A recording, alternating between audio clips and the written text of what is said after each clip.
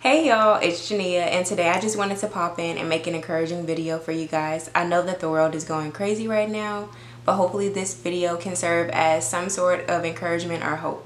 The first point I want to make is that God is going through it with us. In the Bible, in Deuteronomy 31:6, it says, "Never will I leave nor forsake you," meaning that you're not walking through the trials and tribulations that you're facing on earth alone. God is literally walking through every single one of them with you. That serves as hope to me, and it just proves that God is not a God that can't empathize with our pain. He empathizes so much so that he will walk with us through our trials, through our pain, through our worries, through all of it, just to show that he cares for us. The second point I want to make is God can handle whatever you're worrying about. Whether you're worried about it not being enough bread at the store, enough toilet paper, because it's gone.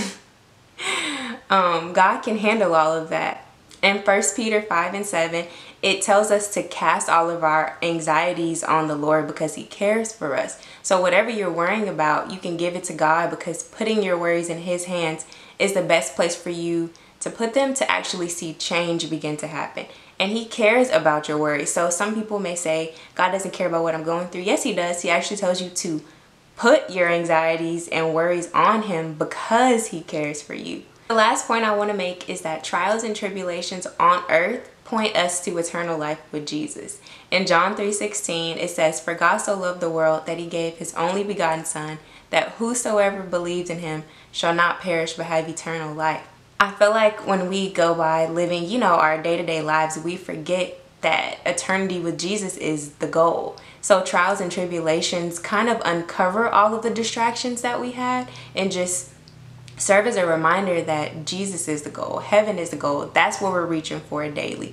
Not everything else that we're, getting caught up in. Money, fame, notoriety, goals, all of that. All of those things are great, but Jesus is the ultimate goal. And when things start to go wrong, it just serves as another reminder that that's what we're looking for and that's what we're aiming for. For me, throughout this whole quarantine process, Jesus has been my only hope. I saw for myself that Jesus is the only thing that I can cling and depend on, because everything else is temporal. Everything else is not going to satisfy. But if you're feeling like that as well, just know that Jesus is more than enough, and he's all that we can cling to at this time, and he's the best person to cling to.